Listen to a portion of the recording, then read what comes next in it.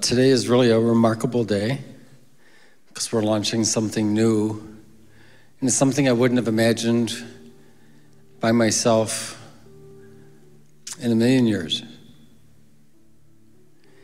I met with a family over lunch, and they had been partners with us in our capital campaign for this facility.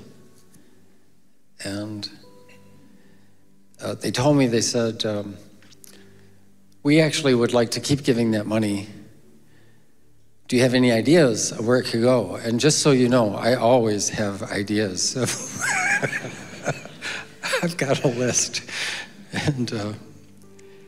But I asked the question to them first. I said, I always have ideas, but I'm interested. Is there anything that really resonates with your heart? And what happened over the next half hour at a lunch table was so powerful and meaningful to me. They said, we'd like to continue just like we with the building program. We'd like to keep giving that amount of money.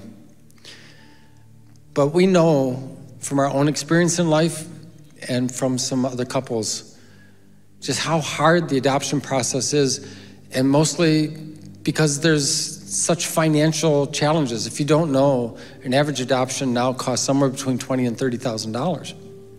And so it's not so much about whether a family can afford to have a kid in their home. It's just that upfront cost. And by the way, I'm not one of the people to rain on the parade about those upfront costs. You want to make sure things are done legally and appropriately, and children who are at their most vulnerable position in life get placed in really good homes. So I understand the cost. That's not the point. And at the risk of being misunderstood, there's so much anger and vitriol about issues like life and abortion right now. And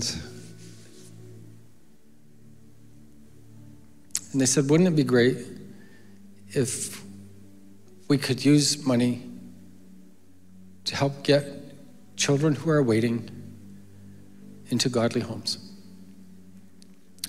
And I said, that's the best idea. I've heard all day, that's the best idea. I've heard all week, that's the best idea. I've heard all year, it might be the best idea I've heard in my life.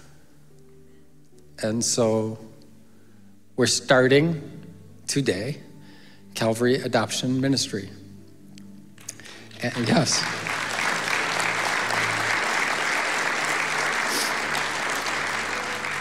We're not trying to take the place of other organizations that do a great job and work really hard. Our role in this is going to continue to allow them to do their job well. But we want to help families who are looking for some assistance in some of that upfront cost, and this will be grants, not loans. If you need some help with the legal fees, we want to be able to write a check and help out. And so if you're interested in ever contributing towards that, my wife and I, when we heard about this, we made a very serious commitment to this fund, because I know what it's like to look into the eyes of a child who thinks they've got no place to live and nowhere to go, and no one who loves them.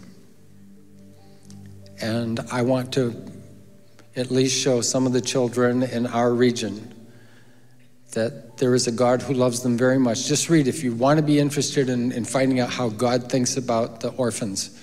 That's a search worth doing. His heart is attracted to them. His heart is broken for them, and he works to place them in families. And I think this is part of how he is working. So if you're interested and you want to help, you can give a gift and just mark it for adoption. We'll know what that is. If you go on our website, you can go to our giving option. And one of the options for giving, in addition to all the other things you can give towards, is the adoption ministry, because our goal is to help place waiting children into the homes of loving and godly parents. How many think that's a really good thing? Yeah.